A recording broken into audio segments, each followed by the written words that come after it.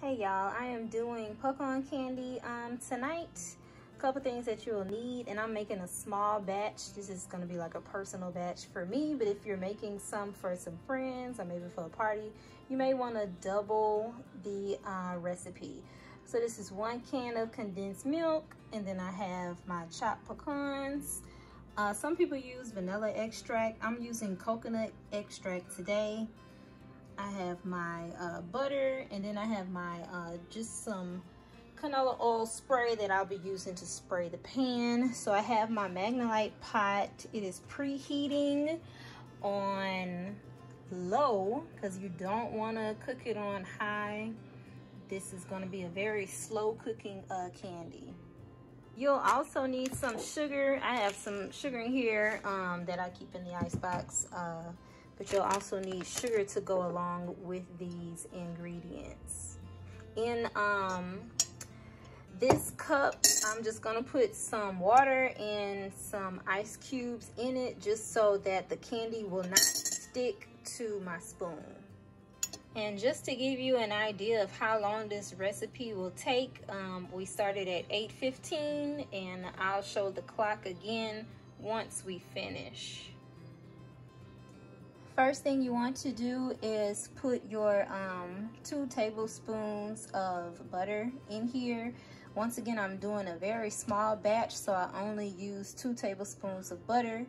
But if you're doing a big batch for an event or for family and friends, I suggest that you double the recipe. The recipe will be down below in the description box.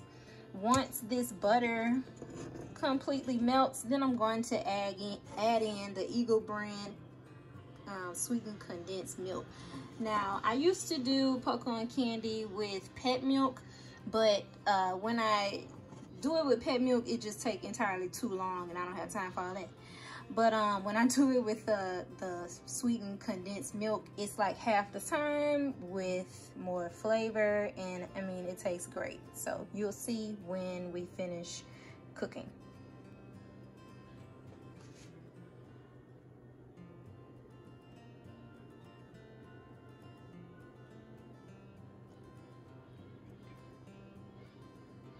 All right, so I have added in the condensed milk, and you can see the butter is also in there. I've kind of stirred it up, and we're just gonna let it heat up a little bit. It is on about, what, 2.5, so I'm gonna turn it up to 3. Okay, and we definitely have to watch pecan candy. This is not something that you can leave on the stove and go fold up clothes or whatever. No, you need to stay right on top of this, or it will boil over and overflow, or it might stick to the bottom, and you definitely don't want to scorch or burn your pecan candy. This pack of pecans is from Walmart. It's the Great Value brand. I'm not really specific on pecans. These are chopped, and they work perfect for baking and when I do my pecan candy. So these are always the kind that I get. This is the 4-ounce bag, which is pretty much the small bag. Okay, and I'm gonna add this in later up once the condensed milk starts bubbling. For the coconut extract, I really just add like a drop if I can. Sometimes when I add it in, okay, there it is. I just want to add that much. Not really sure how to measure that, but just add as much as you like. I just add a little bit. Sometimes I add vanilla and coconut extract, but this is all that I have right now. And I do love the coconut flavor when I make the pecan candy. For the sugar, I use white granulated sugar, just regular white sugar. There's 2 tablespoons, 3. I'm just do 4 tablespoons. I don't like it too sweet. And this is a great recipe if you're like a beginner and you're trying to figure out how to make pecan candy, because this is a small batch and it's really easy to make. You do have to stand over it. It's not complicated at all, trust me. Like, this is a great trial and error. If this is your first time making pecan candy, I would definitely follow this recipe in this video.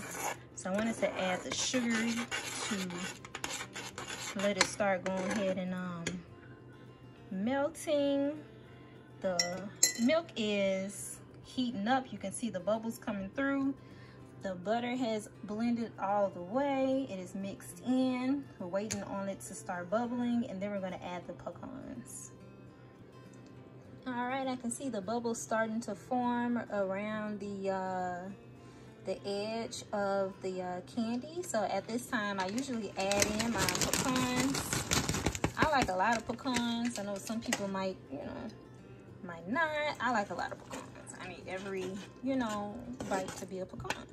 And the reason why I add the pecans this early is because I don't want no hard pecans in my candy. They need to be like nice and tender and cooked. Okay. So I'm just gonna let that bubble up. Also, while you're waiting on the candy to complete, you want to get you a pan of this size. I apologize, I don't know what size this pan is, but get you a big enough pan, and then with some spray butter, you're just gonna spray the pan. This is an old pan, that's why it looks like that, but it get the job done, child.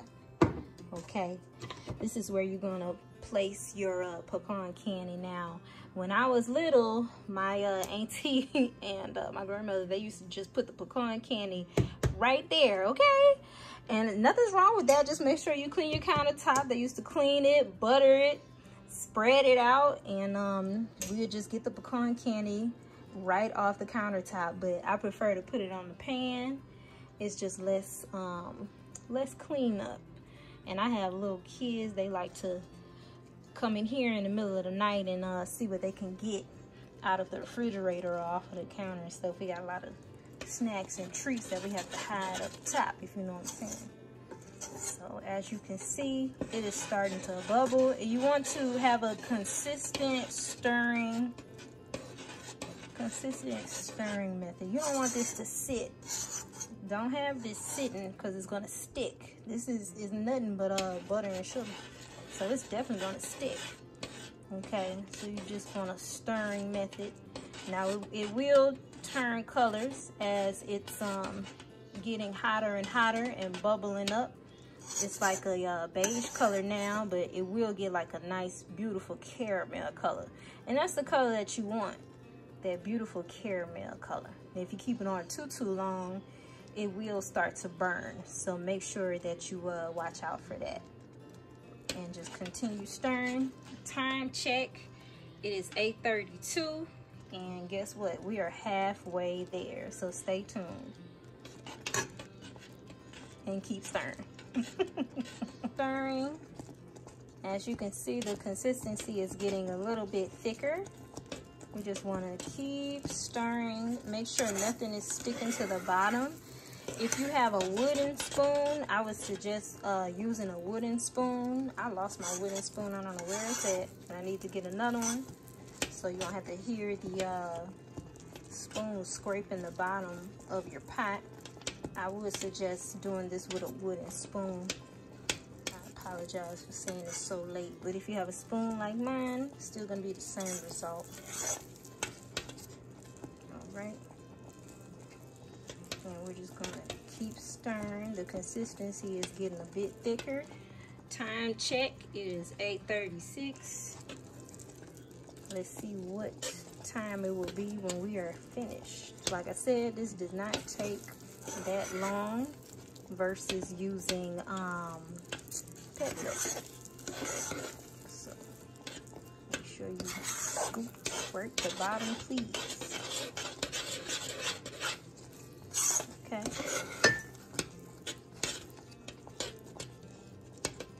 And that's my water and ice over there. So I don't want it sticking to my spoon. Of course it is.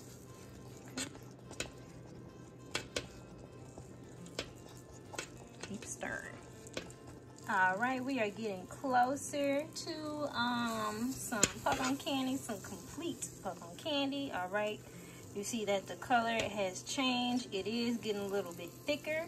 It's definitely sticking to the bottom. Make sure you get where it's sticking for sure. You don't want it sticking too much.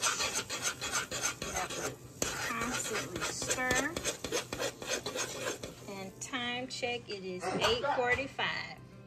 All right, our pecan candy is finally done. I should have, because I'm holding the phone with one hand, Lord Jesus.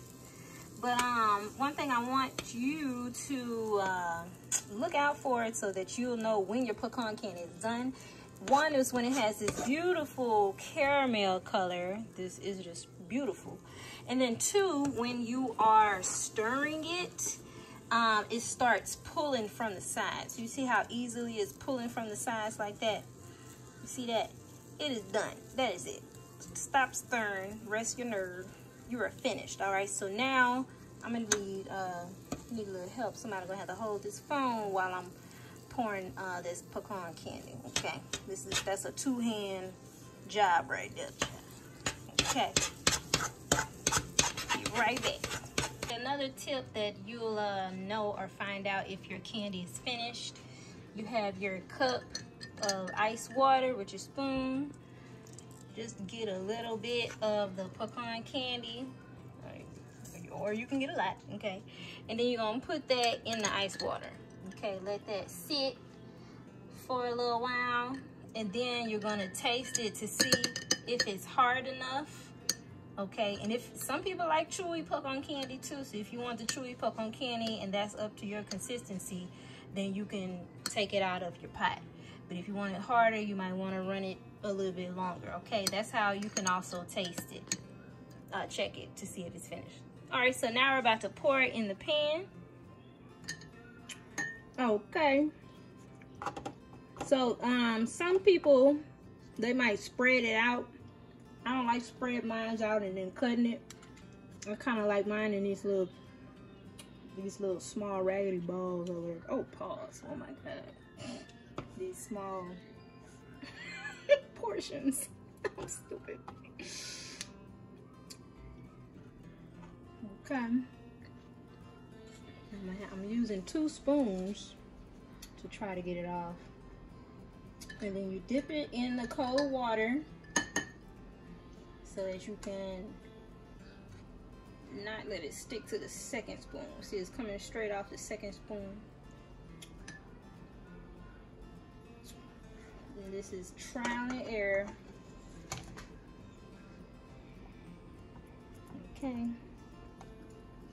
And like I said, this is a great way, if this is your first time making pecan candy, try this way. Was using the pet milk. It just take too long. That's why I started using condensed milk. Bring that a little closer.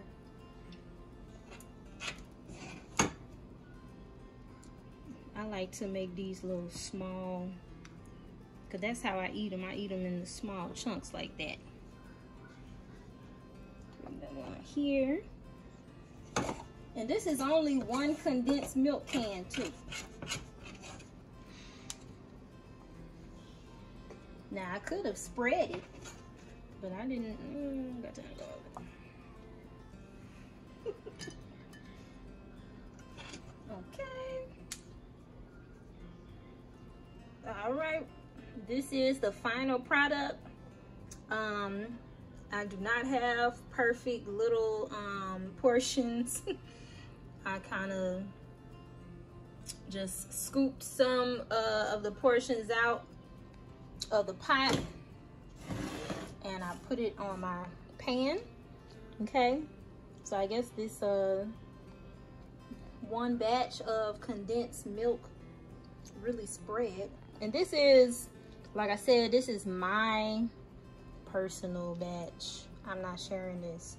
But if I were to be making pecan candy for someone else, I would definitely spread out the pecan candy and then I would cut it into rolls and make sure that, you know, whoever ordered pecan candy, they would get the amount that they liked. But this is just for me personally. I like to eat them. In these little portions. I don't like them really chunky, or I don't like them really flat. I just like them in a little sloppy ball like that. and it's very creamy. Still hot too, jeez. But it's very creamy. It's that nice caramel. This is the old pan, so just ignore the old pan. It does the job, child. Okay. And I think the best part about making pecan candy is licking the spoon. So that is it for me, guys. Time check, it's about to be 9 o'clock. We started at 8:15, 45 minutes, and we're done. I believe if you use pet milk, you would still be stirring right now. But instead, you used condensed milk with me, and we have put together our batch of pecan candy. So let me know if you try this recipe. Let me know some tips also if you did yours a different way. Let me know. Drop a comment. Make sure you subscribe for more recipes, and I'll see you next time. Bye bye.